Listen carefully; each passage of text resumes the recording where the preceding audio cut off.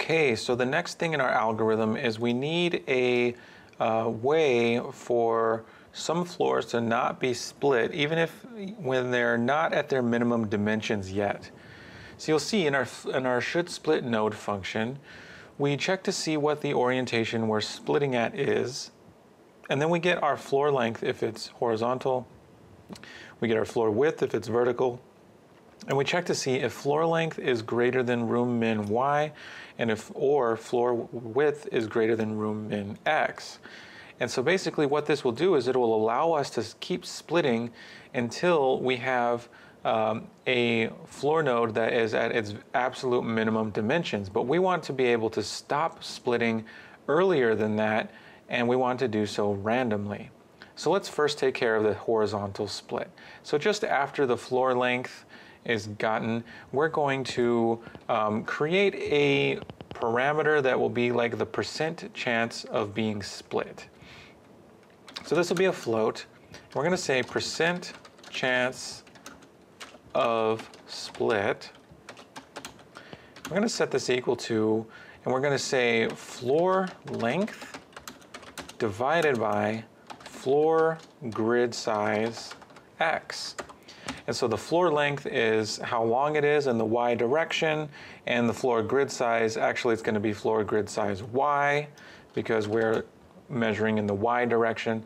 But one thing to notice is these are both integers, and integer division is going to give us a truncated result. So what we want is a float, and we don't want to just take the int divided by int and then convert that result to a float because it's going to be truncated.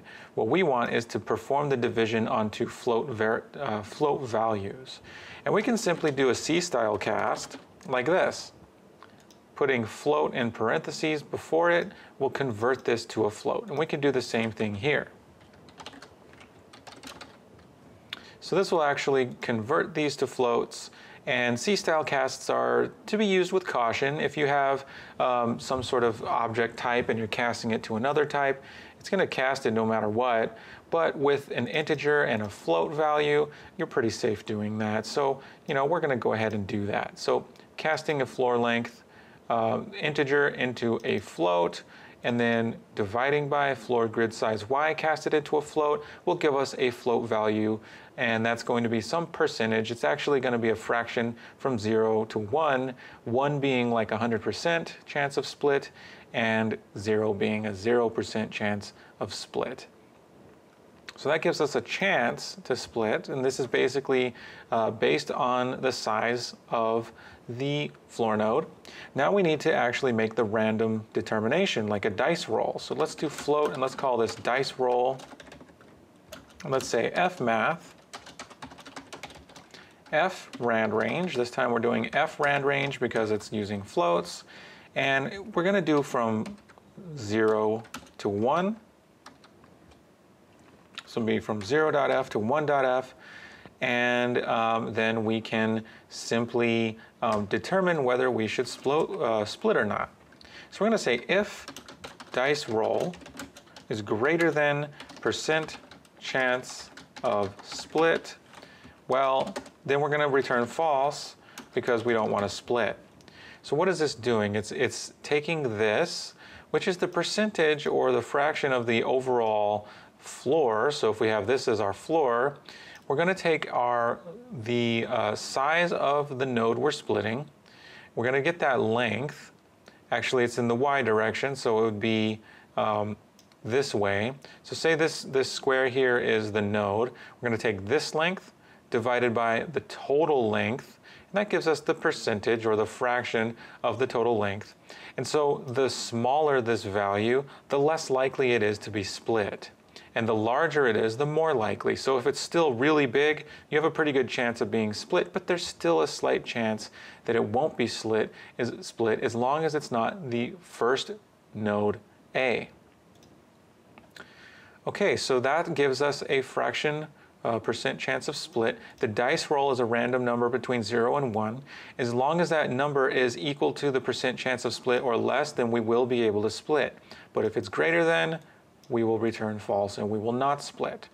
So that is how we can choose randomly not to split, and basically the size in the y direction affects that. And we're going to do the same thing in the x direction. We're going to say int 32% chance of split. It's going to be fmath, frand range, and this is going to be from, it's going to be, pardon me, percent chance of split is going to be, oh, I'm sorry, this is not an frand range.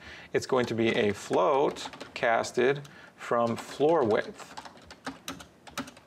divided by float casted from floor grid size x. And then we're going to get our random number. So int 32, dice roll is fmath, frand range. And we're going to go from 0 to 1. And we're going to check if, and we're going to say dice roll is greater than percent chance of split, return false.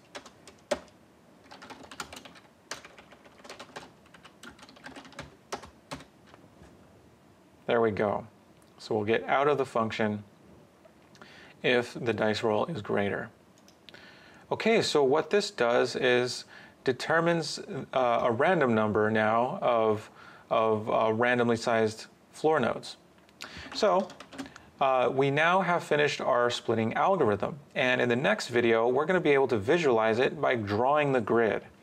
And so we're going to create a function to draw the grid, draw the floor nodes, and then we'll get to actually see what this looks like, and you know, think about spawning some items in the floor nodes. Okay, so one important change that we need to make to should split node is if we take a look at this if check, if floor length is greater than room min y, we return true, and also if floor width is greater than room min x, we return true. There's a slight problem with these, and the only reason they're currently working for us is because room min y and room min x are 1.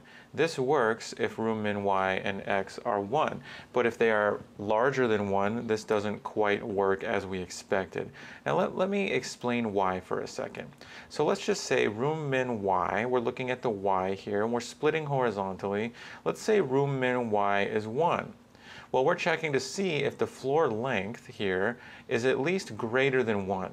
So in other words, say it's 2, and that still satisfies the requirement that it has to be greater than room min y because room min y is 1. So let's say it's 2. Here we have a small room, and we're still able to split it because we can select a point that will split this and still give us 2 rooms that are not smaller than room min y. They both at least have a space of 1 here in the y direction.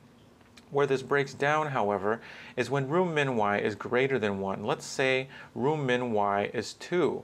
Well, in that case, we don't ever want to split a room to where any of the smaller rooms are smaller than 2, because if room min y is 2, then we should never have any rooms smaller than that minimum.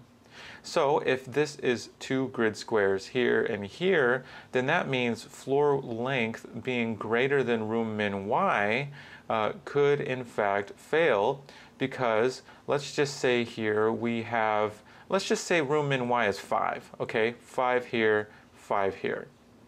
Well, if room min y is 5, and we have a small rectangle here. Let's make a sort of a little bit bigger one, and let's just say that room min y is 5, right?